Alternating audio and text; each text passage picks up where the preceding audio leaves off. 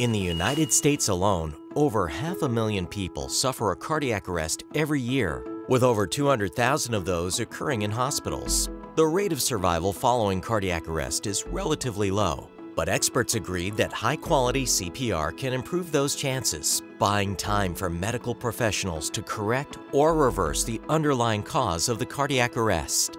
It's been shown that it can be extremely difficult to sustain manual CPR for any length of time, especially at appropriate compression depths and recommended compression rate of 2 per second.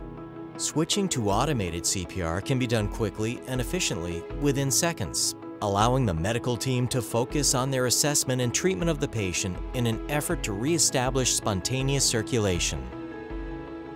Using the LifeStat, high-quality CPR can continue as long as necessary, without interruption and without a deterioration in performance. All that's needed is a high-pressure oxygen source. There have been many documented cases where patients have recovered only after CPR was continuously performed for 15 to 20 minutes or more. Our LifeStat CPR device also provides hands-free ventilation per AHA recommendations, making it possible to provide AHA-compliant CPR with fewer persons answering the code.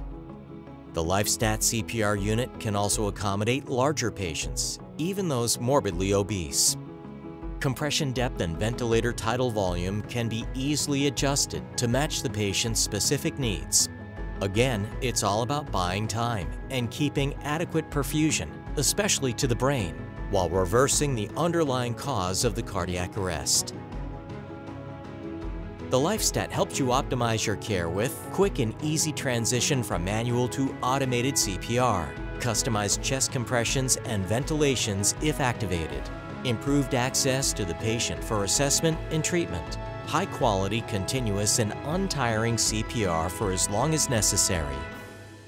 To learn more about mechanical CPR and use of the LifeStat automated CPR device, visit MichiganInstruments.com today.